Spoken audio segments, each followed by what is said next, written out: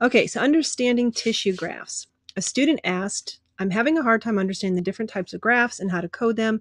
How do I know when to use more than one code?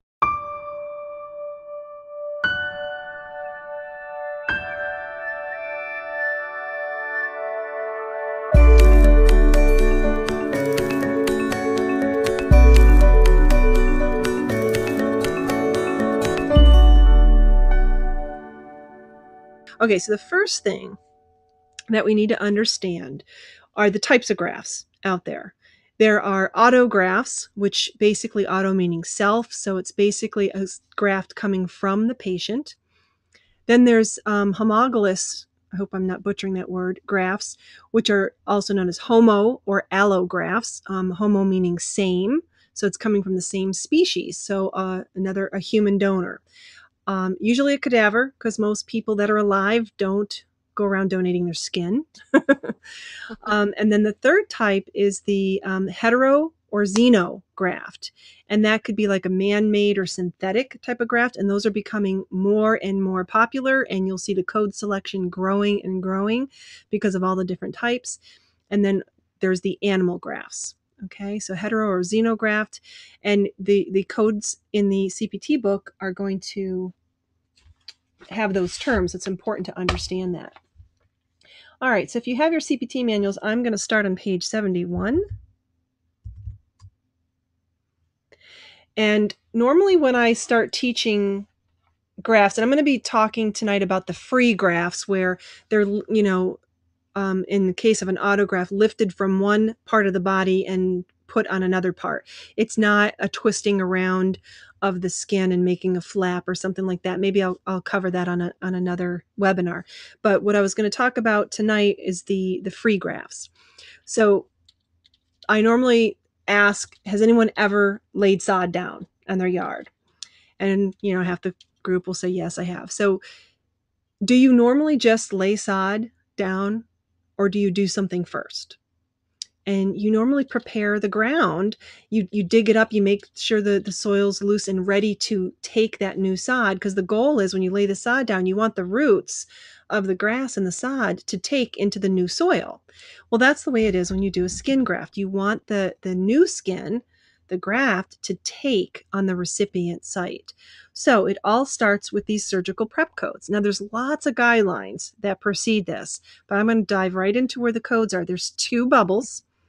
15002, which bubbles in its indented code 15003, and then 15004, which bubbles in the add-on code 15005. The difference between the two is location, location, location. All right, so 002 is trunk, arms, or legs, and 004 is pretty much everything else.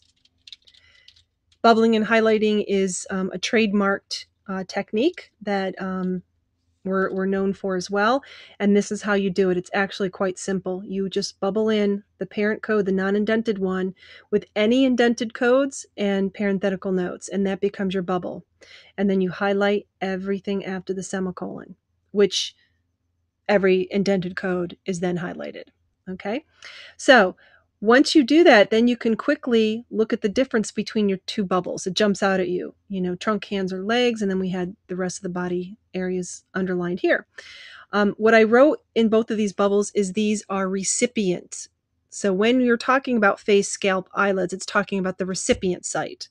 So this is all in the guidelines that precede the bubbles, but I like to transfer the gist of the notes to my actual code manual, because on the board exam or even in real world coding, you're going to be looking at the codes. You're not going to go reread the guidelines unless you have to. Okay, so the parent code is saying first 100 square centimeters or 1% of body area of infants and or children, which is defined as 10 years or younger. That's in the guidelines. And then the add-on code is each additional 100 square centimeters. Now, what I love about these codes is they say or part thereof. I wish all CPT codes were that specific. So what it's saying is if you have 150, you can code 1 unit of 004 and 1 unit of 005, because 50 is a part thereof of the additional 100 square centimeters. And unfortunately, CPT is not consistent. In some areas, they will consider, part of that amount will count. Others will say, no, you have to get the full amount to count it. So, and the reason is you have different committees working in different sections of CPT. So obviously you have dermatologists working in this area. Okay, so that's the prep code. So that's going to be regardless of whether you have an autograft, a xenograft, you have to prep the receiving area, the recipient site. Now, going into the actual graft codes themselves, we need to look for those buzzwords, the autograft, the allograft, the xenograft. So we're going to start with autograft. This is the one that has the most codes next to those man-made ones. What you need to understand is when they talk about split thickness and full thickness. If you recall let me see if I can pull up the picture real quick here. Here we go. The anatomy picture of the skin. Okay. This is on page 57 of your CPT book. The dermis is also known as the true skin. So always remember that dermis is key. And partial thickness would be right about, where this line is. You're going part way through the dermis. Now, obviously, the graft will take better the thicker it is. The thicker your sod is, the better chance you're going to have that it's going to take. Okay? But it's a trade-off. If they take a full thickness graft, then the donor area is going to suffer. So they have to make that decision what the trade-off is. So sometimes they'll do a partial thickness, sometimes they'll do a full thickness. Okay? So now that you have that in mind, these will make a little bit more sense. So we've got a pinch graft, which is just what it says. It's a little teeny pinch of tissue. Then our next bubble goes 100 to 101. I wrote split because it's a split thickness, and it's an autograft. So I write my little buzzwords, split, auto, and this is a recipient site bubble. And then we've got location mentioned here. And so if you picture this in a real world coding scenario or even a board exam question, and you have a couple questions, by doing this bubbling and highlighting, it's going to jump right out. Oh, this one's a split graft. This one's an epidermal graft. Okay. Or it could be like, oh, they're both epidermal, but the difference is location, trunk, arms, or legs versus everything else. Okay. Or you could have it compared to a bubble that's not an autograft. Okay. So, bubble and highlight and write your buzzwords, and that will help you. So you need a code for the prep area and you need a code for the graft. Let me go through just a few more so you can see how the bubbling and highlighting works for these. 120 to 121 is your split auto. This is just another location. Now, if you'll notice, they weren't in order.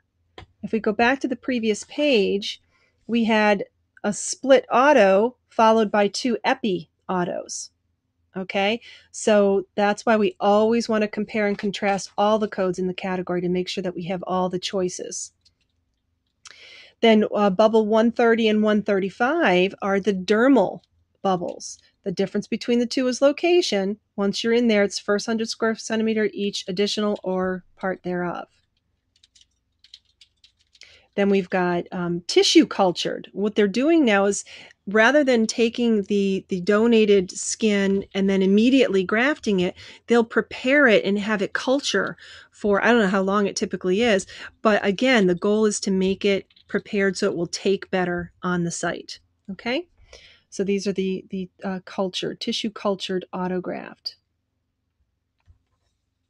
Here's our full thickness. So 15200 and 15220, 15240, 15260. The difference between all of them is the location of where these are occurring.